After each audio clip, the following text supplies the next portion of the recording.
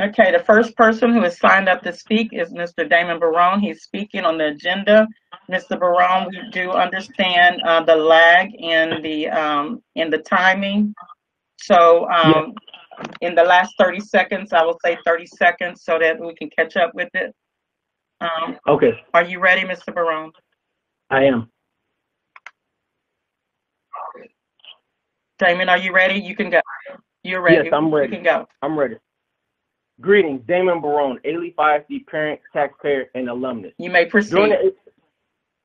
During the April 6, 2021 school board meeting, Alief ISD Director of Professional Growth and Improvement, Janine Hoke, talked about implicit biases within Alief ISD.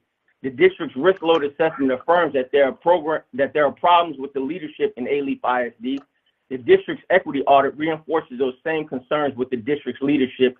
And Dr. Rayyan Amine, Alief's Assistant Superintendent of School Improvement and Accountability, stated during the January 19, 2021 school board meeting that 17% of Alief ISD's African-American students were an astounding 4 years behind in their education here in our district, and that the district needs more equity-based initiatives.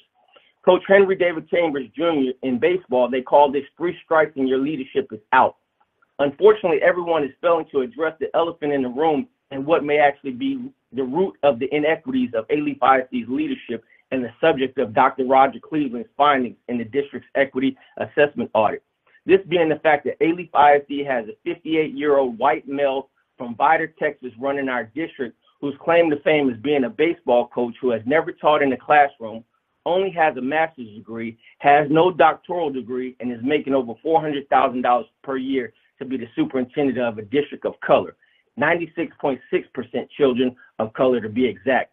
Under Coach H.D. Chambers' 10-year Alief ISD Vidor training, our 96.6% children of color are academically failing and leaving the district, while Coach Chambers' implicit biases are in charge of who gets hired, who gets promoted, who gets fired, who gets the jobs that he creates in our district, how policies and procedures are implemented, and who gets to represent the district and our community to the public, what messages are conveyed to the public and staff, and let's not forget Coach H.D. Chambers' favorite implicit bias, what programs get tested on our community.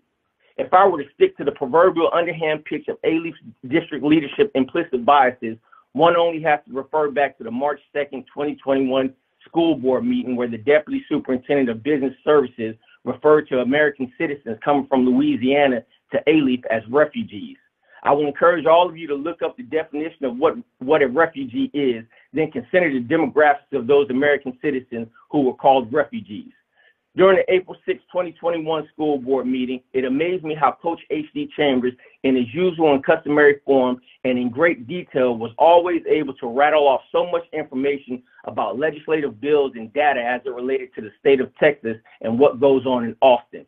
Yet when questions are asked of information and data related to Alief ISD, the responses are never immediately known, and the information is always stated that it will be provided at a later date in board notes, which the public never gets to see or hear.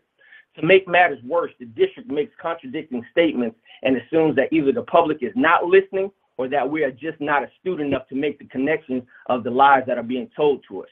During the April 6, 2021 school board meeting, while discussing House Bill 1468 regarding virtual learning, Coach H.D. Chambers' passion for politics in Austin caused him to slip a secret out to the public when he stated that children living in Amarillo, Texas, were currently attending school virtually here in Alief ISD. Yet during the January 19, 2021 school board meeting, when Coach H.D. Chambers was discussing the flip side of the Senate bill, he and his administrators were attempting to incite panic in our community and among staff by stating that 5,000 Alief ISD students were missing, as if the students just vanished off the face of the earth, as opposed to those students clearly being enrolled in other school districts, states, or countries, because their access to online learning and Alief ISD being the only district that started school early in the middle of a worldwide pandemic. Alief ISD's leadership forced our kids to come back to school early, and then the school board turned around and became scared to meet face-to-face while approving poor decisions for our kids, poor decisions for our families, and poor decisions for our community, all of which occurred after the district spent our tax money on plexiglass dividers to protect the school board, and the board disregarded the intent of its proper use while district students, teachers, bus drivers, and custodians remain and still remain unprotected. Maybe it's time for our district 30 seconds. Maybe it's time for our district to get a new head coach and some relief pitchers to close out this season here in Alief. Damon Barone, Alief ISD parent, taxpayer, and alumnus. Thank you.